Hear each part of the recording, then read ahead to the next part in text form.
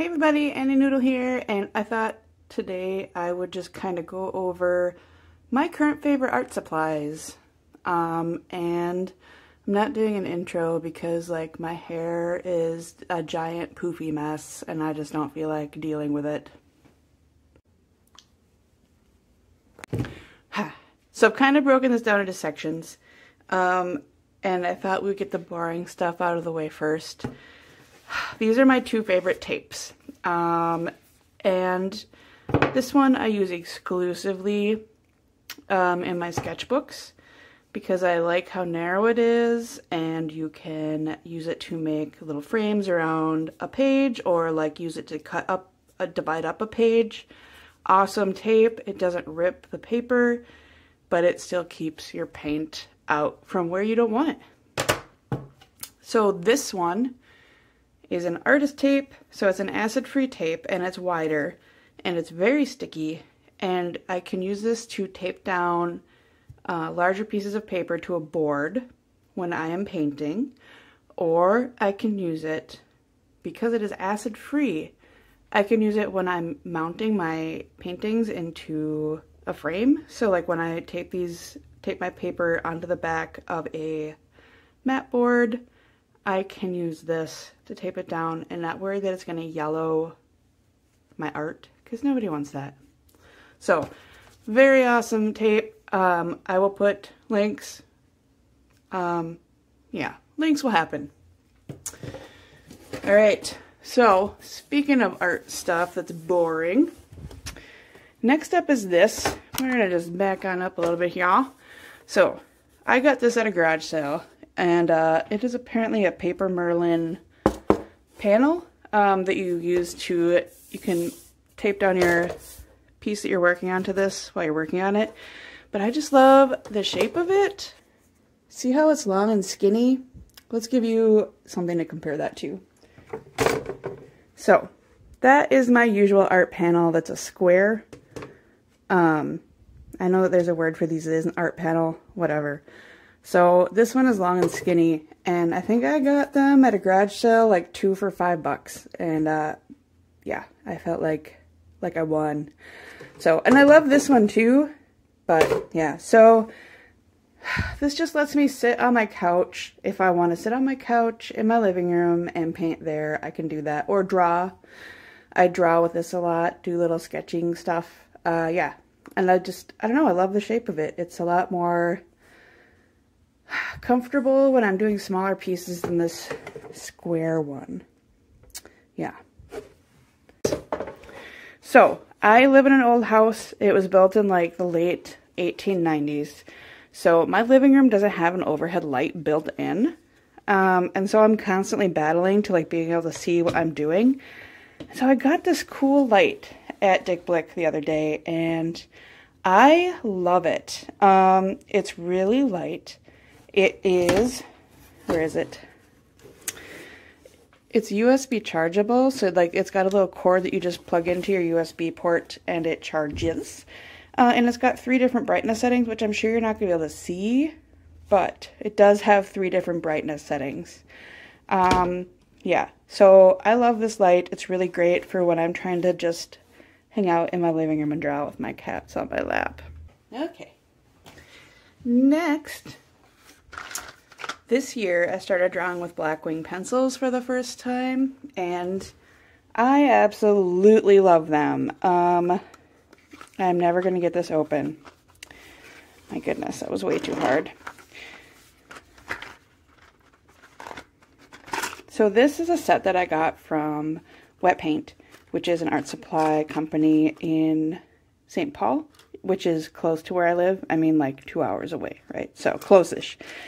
And they just let me go through and kind of do a grab bag because I wasn't really sure what I wanted.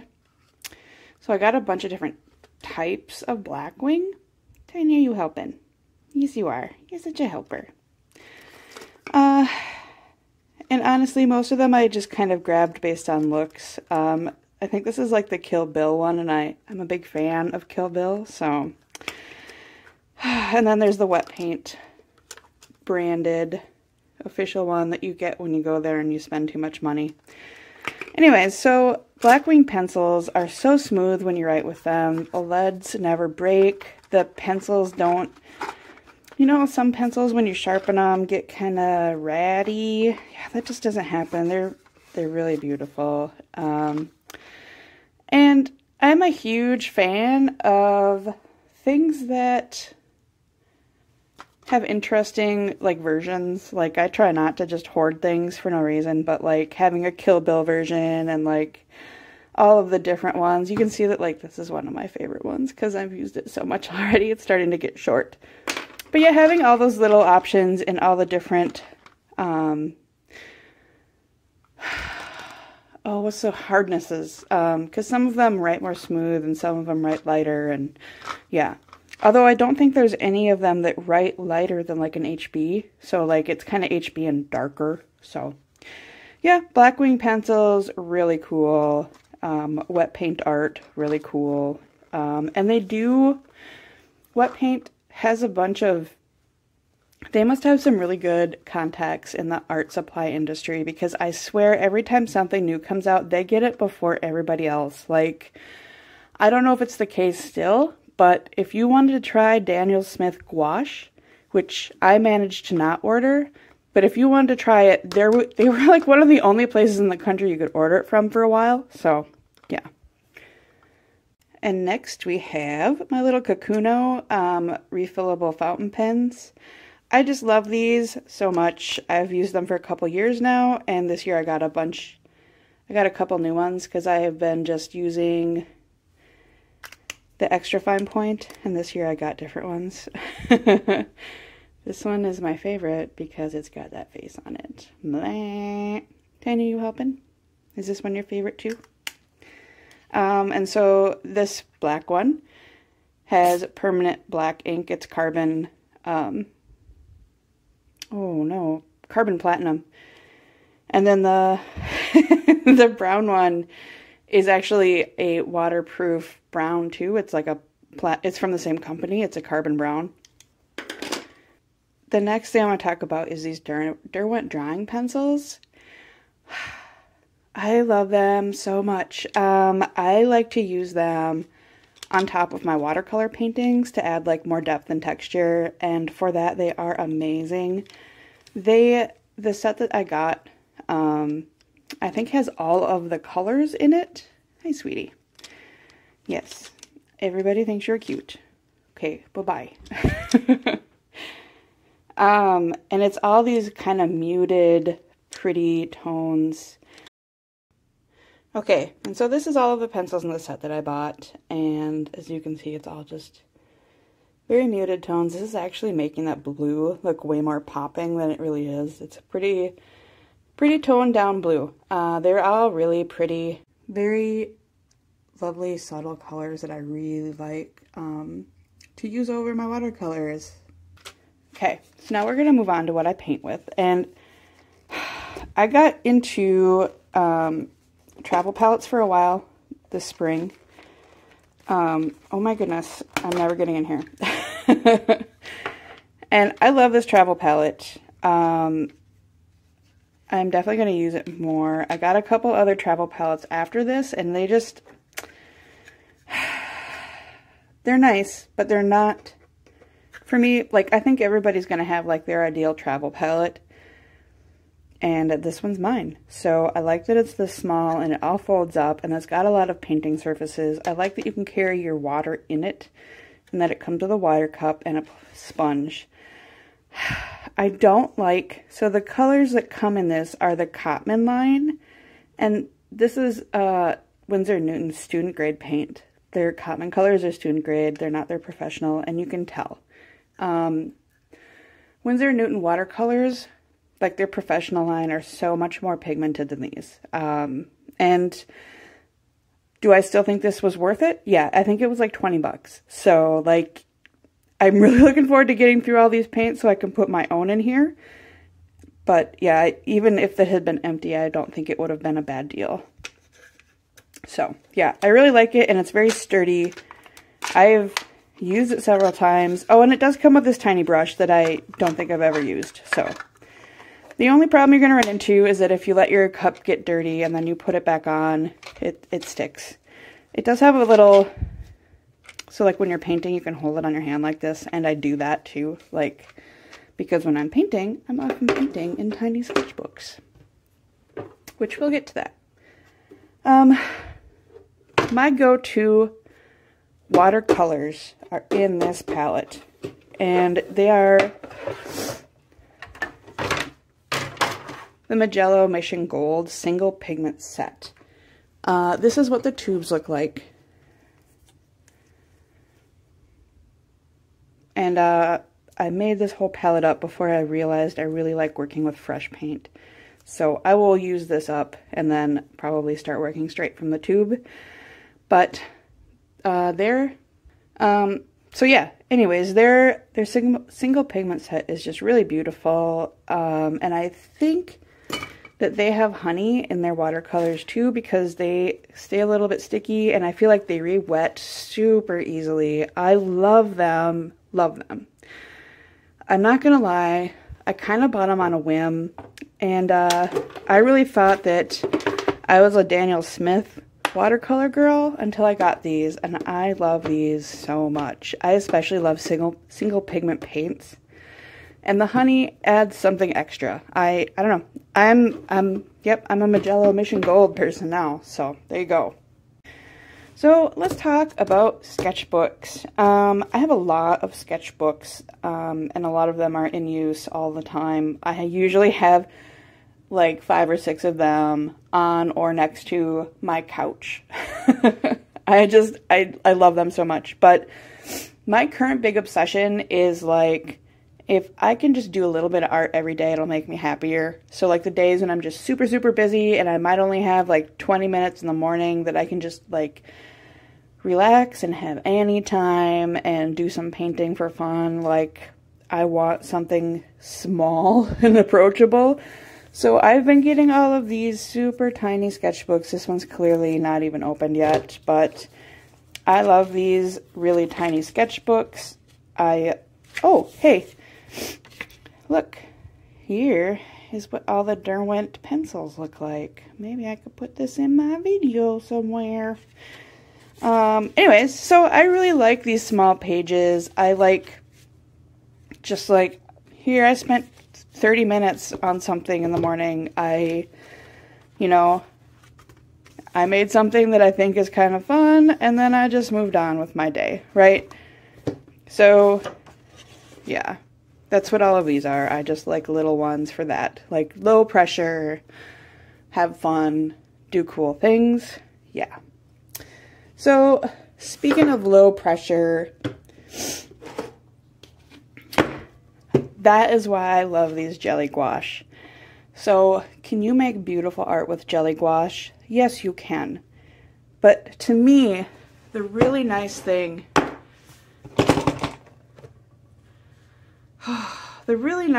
about these paints is that they are not expensive. I don't have to feel guilt if I don't like what I make out of them. I can just kind of use them. I honestly just like, this palette sits next to my couch and I just kind of dip my paintbrush in there and go, oh, all right, got that color. I mean, it's a little bit more, it's a little bit less relaxed than that, but I mean, like, I really do just, like, kind of dip my paintbrush at it and hope for the best. And then also for gouache, we have my beloved Weird Chef Lady jar of my Turner acrylic gouache. I love this stuff so much. I don't know why my camera does not want to focus today. I mean, like, don't tell my phone, but I'm getting a new phone. And I'm hoping that, like, my filming gets slightly better just from that one thing. So here's some Turner acrylic gouache, and I really like it. I do also have Holbein acrylic gouache, but I haven't had a chance to really use it yet, so. But I love this Turner stuff, and it does seem to be a little bit cheaper, and I haven't noticed a difference in the quality yet, as far as I can tell. Let's talk about what I like to paint on and also sculpt on as I get more into sculpting. So I love wood panels, and I love wood chunks. This is a wood chunk that somebody in my family gave me because they know I like them. And this is a wood panel that I got from Michael's, which is honkin' huge. And it's really light, so that's strange. And then I get them from Trekell. Like, I just like to see what kind of interesting things come up in their shop and get them. I like these little bitty ones. I just did a video about painting Christmas ornaments on some little ones like this. I do like just regular squares and rectangles too, I swear. And this I got from my friend's garage sale, and it's actually slightly curved. I have no idea what I'm going to do with this yet, but it's beautiful, isn't it? Oh yeah, I'm looking forward to painting on this. Yeah, or sculpting maybe. I'll do a relief sculpture on it. That'd be kind of cool. And when I paint on these weird shape palettes, I feel like it's just, you have to force yourself to consider how composition works in such a different way. You know, this is obviously still work in progress. This is actually watercolor. I put a watercolor ground on here, and I was painting it with watercolor, and I don't like working on watercolor ground, so I would probably paint over this with an acrylic gouache.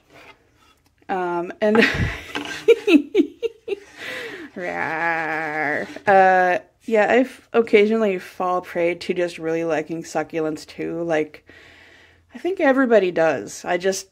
Some people can hold it off better than others, and yeah, this is the part where I was like, I want to paint all the succulents. Yeah.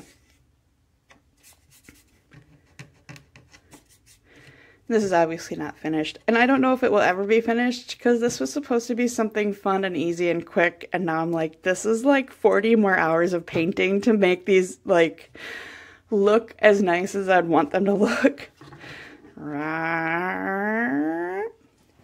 Alright, we're getting down close to the end. I am getting more into sculpting now. So I especially like these two types of things to sculpt out of. Sorry about my hair, it gets everywhere. This is cosplay. It looks really bad, but this is just what cosplay looks like until you work with it for a little bit. But the nice thing about cosplay is that after you bake it, it's still malleable. Like my little rat dude, his tail is made out of cosplay. See how I can bend it without it getting broken? You cannot do that with Sculpey. And this part of his tail actually has a wire in it. So I can bend it and leave it like that, and it stays. I still think this guy is super cute. So I am so sorry about the focus issue. I don't know what's going on there. It's not usually that bad. So, and then this is my other thing that I really like is this 2-part epoxy sculpt. So this stuff you don't bake. This stuff air dries, and the way it air dries, it's harder than Sculpey, and it's less brittle. So I really, really like it. And you can do the same stuff to it that you do to Sculpey or cosplay. Like you can sand it, you can kind of drill into it, you can carve out of it. I love it. Actually, a lot of him was actually, like, his tail's made out of cosplay, but a lot of other bits of him are made out of epoxy sculpts. And then little bits of UV resin are on his eyes to make them shine like that. Shiny, shine, shine. And on his mouth too. But, yeah. I will be doing a lot more sculpting in the near future, so yeah.